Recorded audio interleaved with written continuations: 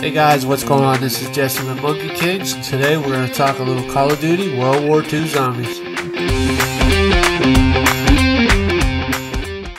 What is going on, guys? Today I got a quick video on how to unlock the challenge called Hands-On Experience for the new map called the Shadowed Throne.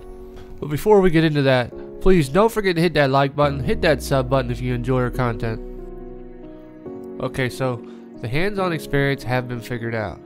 The name of the challenge is actually called Dirty Work. Now the unlock text says established an organ donation facility. Now what you need to do is survive 25 waves with melee only within the museum. Now this is definitely confirmed. You do not have to use a specific melee weapon as long as it is 25 waves with a melee weapon. Now to make this challenge quick and easy, I definitely recommend getting the sword by like wave 5 or 6 to be able to complete this challenge by 30-31. Now you need to get your crew together. If you guys don't have a crew, look in the description below. I'll leave a link to our Discord chat. Hop in there and say hashtag hands-on experience, need help, and we'll see if we can get somebody to help you get that challenge completed.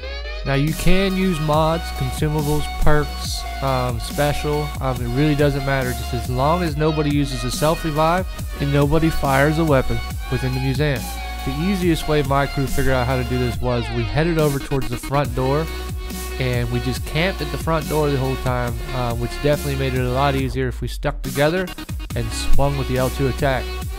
Just have 2 people towards the back and 2 people in the front, and you should get this challenge to pop within 25 waves. Alright guys, that's all we got for you today. If you guys enjoy our videos, don't forget to hit that sub button, press that bell, and smash that like. I appreciate you guys watching, and we will see you on the next one.